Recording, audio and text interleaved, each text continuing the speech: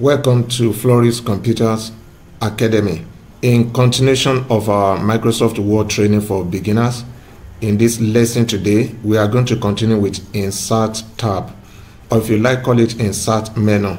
In the last lesson, I discussed about how to insert a cover page. In this lesson today, we'll be looking at how to insert table.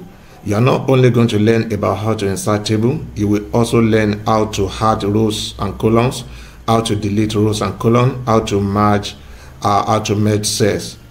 So this lesson is very important and I'd like you to watch to the end. If you have any question or concern, don't hesitate to drop that in the comment section. I will respond to them. And if you have not subscribed to this channel, I will encourage you to go ahead and do so right away. Also turn on your notification bell so you can be notified when I upload the next video. Now let's go to the next group on the insert menu, which is table. There are a few things I want you to note before we go ahead about table. One, you can create a table. Okay, two, let me say create or insert a table. You can insert or create a table. Then number two, you can add row or column to a table. Then number three, you can delete row or column from a table. Okay, so take note of that, and then you can format your table. Number four, you can merge row or column from a table. So those are the basic things that you can do with your table. There are other things, but I'd like you to master these four things, and I'm going to show you how to do these four things that I just enumerated right now. Then before we discuss about inside the table, why do you need a table? What do you do with a table in a Word document? Okay, there are times that you want to prepare something like rule a line in a sheet of paper. The same thing if you go for a meeting somewhere, you are writing attendance, there is a need for you to rule a line. We can also prepare a quotation in a table. For some businessmen and women that they don't know how to use Microsoft Excel, they can actually use table in a Microsoft Word in order to prepare that. So I'm going to be showing you right now how you can insert a table or create a table. So it's important first and foremost to identify how many columns am I going to need, how many rows am I going to need. So we are going to use, let me act right now as a student, as a teacher, and I have you as a student in Floris Computers as a student, and I need to get all your detail. What do I need to do? What kind of table am I going to create? Let's go ahead right now. Now, before we do that, if I click on the table, what you can see on the screen right now, this is the row. This is a column, this is a row, and this is a column. Okay, this table that you can see by default, it has 10 columns and 8 rows. 1, 2, this is a column, 3, 4, 5, 6, 7, 8, 9, and 10. So you can see this is 10 column, and then the number of rows 1, 2, 3, 4, 5, 6, 7, 8. So this is 10 column and 8 row. If I need all of this, all I need to do is to put my cursor to the beginning and move the cursor to the last, and then I click on it. Then what happened? I've inserted this table right now. This is 10 column and 8 row. 1, 2, 3, 4, 5, 6, 7, 8, 9, and then 10. So like I said, and then 8 row. 1, 2, 3, 4, 5, 6, 7, 8, 7, 8. So this is 8 row. Now, where the rows and the column intersect is called a cell. You are going to learn more about that when we get to Microsoft Excel. So where the column and the row is, this box, each of the box is actually referred to as a cell. Now, I'm going to delete this and show you something else. Now, let's come back to table. Now, you can also insert the table.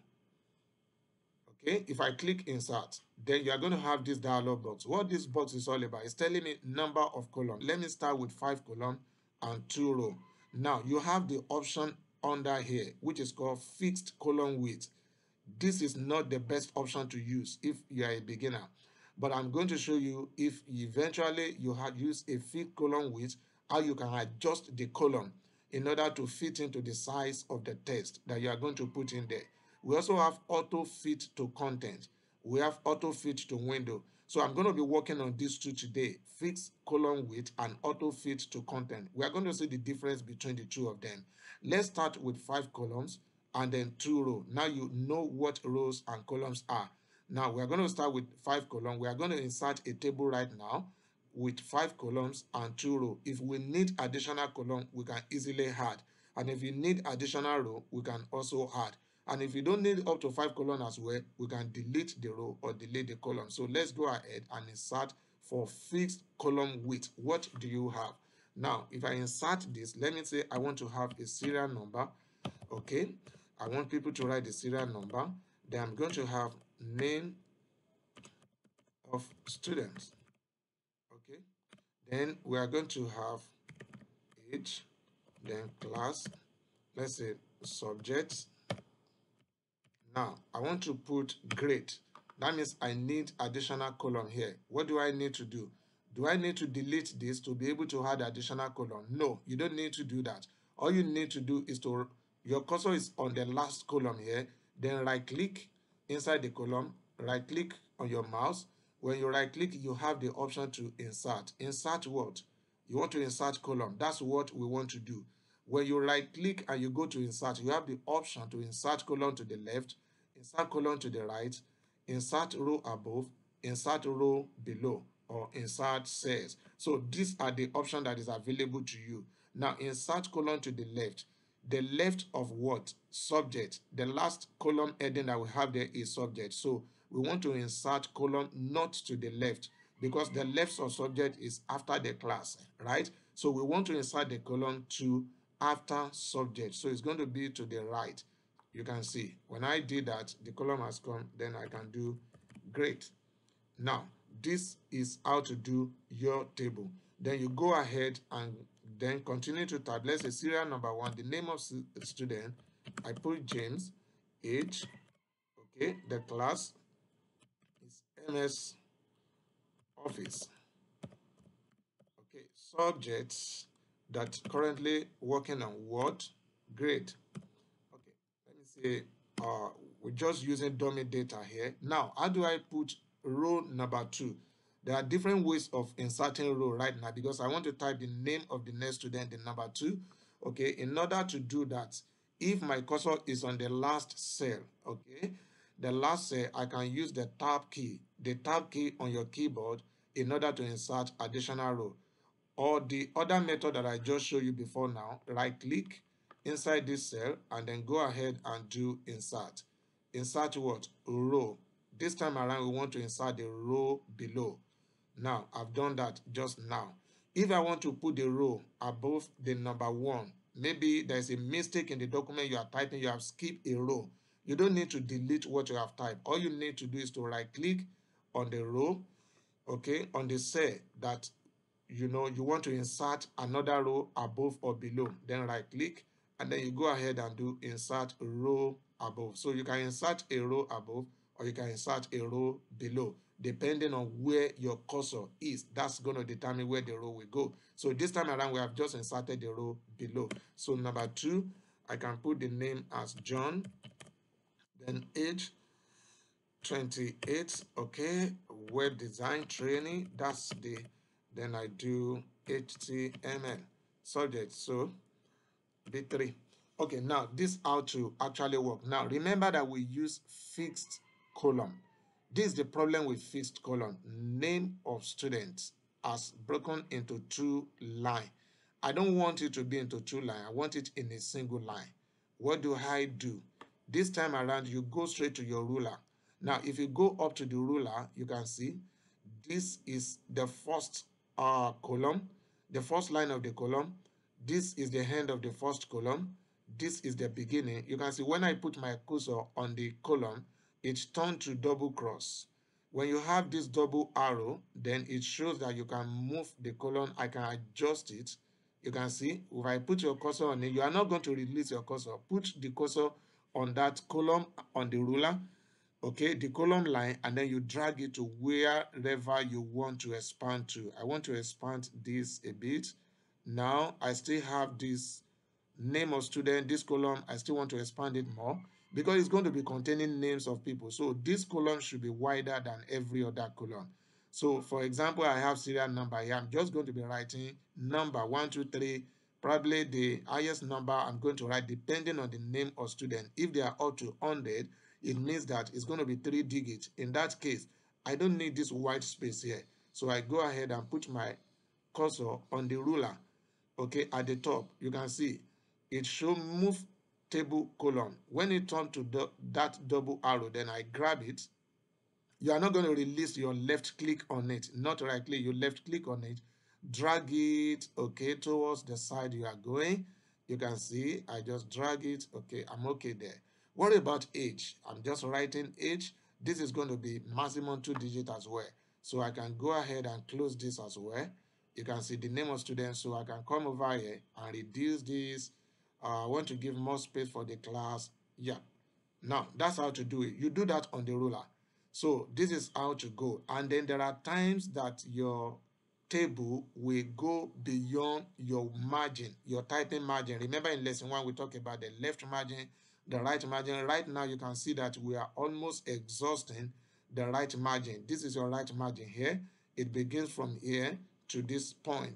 Okay, this is a point where you are not supposed to type a document, but in most cases you can see your table expanded beyond the normal margin. What do? If I insert another, let's insert another column to the right. Now you see what happened right now.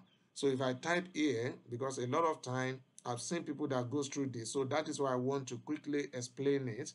Okay, country, right? You can see. So I've seen a lot of my students at one time or the other struggling with how to adjust their table because of a situation like this, especially if you insert a fixed column and then you have the number of column more than the available working space that you have on your document. You are going to encounter this kind of problem. When you do, what do you need to do? Click on the table. If your cursor is not on the table, you are not going to see the table margin on the ruler. You can see right now, when my cursor is not inside the table, the ruler is the normal ruler that I have here, and you cannot solve this problem with the normal ruler. What you need to do is that click inside the table, then you are going to see the column, okay, on the ruler, the column line on the ruler. Then this, you can adjust this to the left side, this column that we are working on currently, and then you come over to the last one. You are going to see it, as you can see on my screen. Drag it, and then you drag it out. Then you are out of that particular issue of the column going beyond the margin that allow you to work. So that's how to adjust your margin when you are using a fixed column. Like I said, this is a lot of work, and then for a beginner you might go through a lot. I don't know the type of Microsoft Office that you are using. If what you are using does not is only the fixed column that you have there, then you may have to watch this again and again in order to know how to insert a table, how to insert a row, and then how to actually adjust your margin when it goes beyond, adjust your table when it goes beyond the margin. Let me show you the second way of inserting table. Now this time around we are not going to be using fixed column, we are going to be using auto column. So you go to insert, and then I go to table. On the table I have the option to insert a table again. Remember, I've put my cursor down, so I'm inserting another table. We are still going to do 5 column and 2 row. Remember that you know how to add additional row, and if you need to add from here, you can reduce it by clicking on this, or just type inside I want 5 row or 4 rows and 5 column. You can do that. Remove what is there and put your preference there depending on what you are typing. Remember, you must have looked at the document and know the number of columns and rows that it has before you go ahead and do this. And even if you have not done that, you can always come back to insert the rows and column. Now we're going to use auto fit content into our column. Now see what happens when I do this. You can see how small the table looks like. What this means is that as I'm typing, the column heading is going to be automatically adjusting the table, which is better than what I did initially. So this time around, if I put serial number, automatically it's going to just fit the column to the serial number, name of student. You can see that the column is expanding by itself, unlike the other time that the column is fixed. Okay, when we did this, the column is fixed, and as a result of that, name of student was dropped into two lines. Okay, so now I move from name of student to age. it automatically expands that class, and then I go to subject. Okay, so I need additional row for grade and country. I will right click on the subject, and then I do insert a column to the right. Okay, so I can do another one before I type. Insert another column to the right. So to accommodate grade is automatically expanded. The column is automatically country. Okay, so now why did it drop to the next line? We are done with the working area. You can see this is the end of the working page. So this is the right margin, and because the word is not expecting you to type on the right margin, that is the reason why it dropped this name of student into 2 lines. So what you need to do now is just to grab, okay, you can leave this and then click outside. Yes, and then you can grab a ruler to expand your working space. Remember, I told you in lesson 1 that you can actually expand your working page by reducing the left and the right margin. You can reduce the top and bottom margin as well. I've done that in detail in lesson 1, so you may want to check it out. So this is how to insert both fixed column or auto text in of a table. So when you do that, you have your table, and then you can go ahead and type the content into the table. Now let's talk about something here. I'm going to insert another table for an invoice or for a quotation. Now I want to calculate the total.